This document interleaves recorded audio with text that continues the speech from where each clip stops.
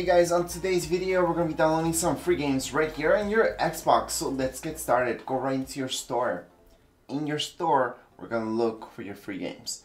So it depends if you guys want a specific game. You would go all the way up here, just go into search and type out your game.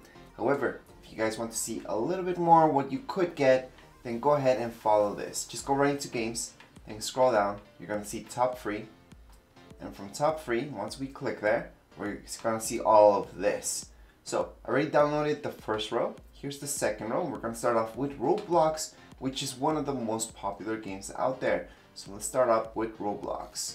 And yes, click on the first thing you guys see there. It will be free. Then you will see this. Just click on get free.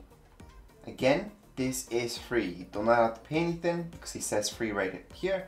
We can go and check how it's installing right now. However, we can always go into got it, just go back and take a look at more games. So for example, we have this one available at the moment as well. So we're gonna go ahead and download this one. And again, each download will take a little bit of time depending how big each one is. And we're gonna take a look at how big each one of these games is in just a second. First, we're just gonna download these so you guys can see how big each one of these actually is. Alright, so we got this. So we can go back. We're gonna download this one as well. This one's a really good one, so for sure we have to get it.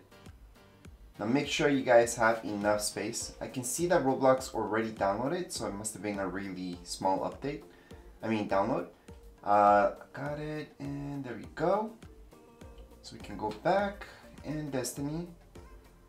Obviously Destiny is free all the way around. So right now we don't need to get Game Pass. No. In this case you would go into get free. Second option for Destiny. Don't do the Game Pass thing. Don't need to. We're gonna go back. And let's go back. And here we go. The last one. We have Spellbreak, which is awesome. So we're gonna go ahead and get, again, we're just gonna put on got it. Actually, in this case, since we're done looking for all the free games at this point, we're just gonna go into installing and we're gonna see how big each one actually is. So at this point, we can see that this one right here, Bigor, is at 11.19 gigs. Now we didn't get to see how big Roblox was because it downloaded so fast. It must have been just a couple megabytes.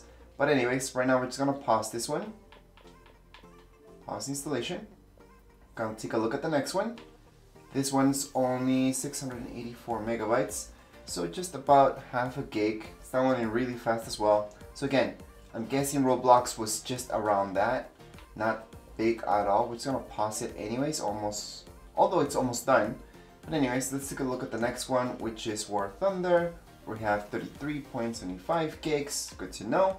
We're gonna pause that as well. We're gonna take a look at the next one, which is Destiny 2, which is only 71 gigs. So make sure you guys have enough space. I'm just gonna pause this one as well. And we're gonna go into Spellbreak, which is 6.20 gigs. Really small. Anyways, how long will each one of these take? Well, it does depend on your internet speed. This can only take a couple seconds or a couple of hours. Again, depends on your internet speed.